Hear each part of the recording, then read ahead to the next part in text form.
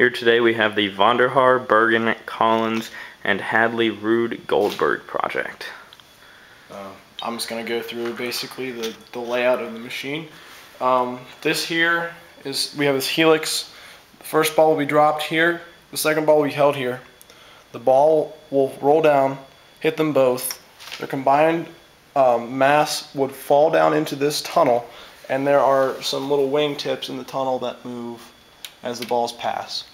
Then as they go through the tunnel, there is a lever at the bottom that when these balls, both of them hit, will knock this ball off down to the track. It'll continue down the track, hit this ball in the corner. This ball will go down this side. Then it will start off a chain reaction of marbles going up this entire structure, hitting this ball, which hits this arm. Oh, that ball, which hits this arm, which knocks this ball down this track, goes down the jump, usually hits the trampoline, will knock this black ball into this lever down at the bottom, which will knock this black ball up at the top down into this arm. This arm will hit this car that will roll down this track, hit a momentary switch, which will trigger the code that we have on the chip in the black box. That black box will trigger this torque motor that will turn one face of a Rubik's Cube, and that's the intent of the project. Let's see how it works.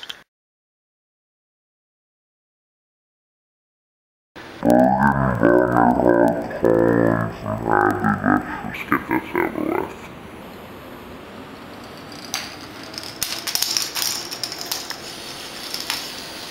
We're gonna ignore that.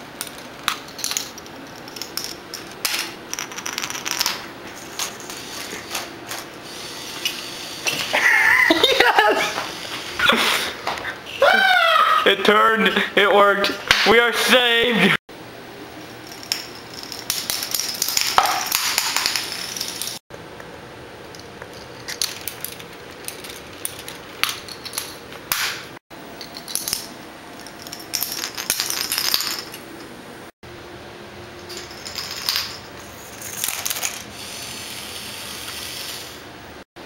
Okay, we have the Bergen, Hadley, Collins, and Vonderhaar project here yet again, and we just want to go ahead and talk about the physics of everything that is going to be going on in our Rube Goldberg project. What we're going to have here first is we're going to have a ball that's just going to sit on this ramp here, just like that, and then it's just going to start rolling just by its potential energy. We're not going to even touch it at all.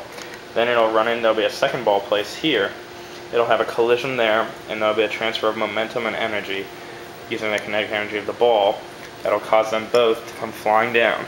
And now here it's just a straight drop, as if we were just to drop the ball right in there. And that'll just be using the potential energy of each ball, which will then hit these and it'll create a downward acceleration, and the force will knock the spindles open and eventually land on the lever, causing this arm to move. Yet again, just by the force and momentum of the balls falling through the chute. And then the force exerted on the ball here by this arm would cause it to start moving down the ramp here. Okay, it'll then just travel by kinetic energy using that same acceleration and force till it reaches here, and it'll have another collision here with this pink ball at the corner.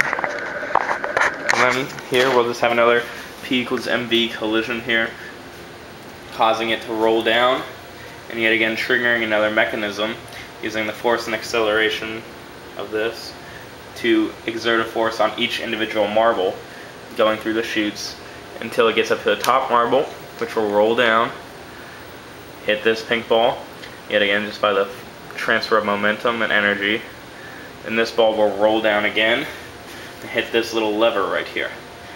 And then just we're going to transfer our force, momentum from that ball up until here. Don't worry about that, Mr. D. And then we'll go ahead and have this lever here fall forward, touch this ball, and then the little bit of force from that will combine with the potential energy of this ball to have it start rolling down.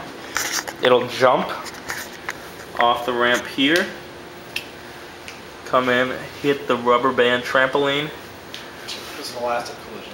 Yes, and it'll cause it to continue with its same velocity back in the other direction until it collides with these three balls, which will cause a chain reaction of collisions. And the momentum of the first ball will transfer all the way to the third until it hits this arm here, which travels all the way up here and touches this ball, which will cause it to move its block out of the way and then roll down just by its energy from the force of the collision and its potential energy on the slope. It will then hit this arm, which will transfer more energy over here into our mini zip line, which will then roll down until it hits the bottom, and then the force caused by the zip line landing on the bottom. It'll close the momentary switch. Yes, right here. Which triggers our... Yes, it triggers the code that is on this box. It's programmed to read that in. Once it realizes that that has been closed, it sends out a signal to this motor here, which turns this arm, and the motion is transferred with the gears. That'll do it. Motion transfer with gears. Then the second gear is attached to one face of the cube, which will then turn it. Click it again. Which that is purely electricity and magnetism at work right there. We have our circuit. Then once the circuit is closed, here at the momentary switch, it causes the entire chip and the entire box to go ahead and function. Then our motor will turn on, causing 1/4 turn of the Rubik's Cube to occur, thus completing our Rubik's Cube and completing our Rube Goldberg project.